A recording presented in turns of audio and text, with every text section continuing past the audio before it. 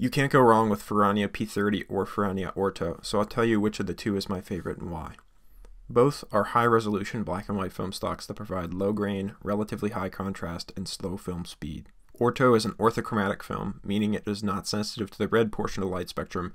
Greens render fantastically with this stock. If you take portraits, you'll notice the green eyes of your subjects light up, even in black and white. P30 is panchromatic, meaning it is sensitive to all visible light, and it was based off of an old Italian motion picture cinema stock from the 20th century. It prints beautifully in the darkroom, and that's why I'll be using it to capture my best friend's wedding next month. When compared directly, Orto is slightly less grainy than P30, and P30 has slightly more contrast, but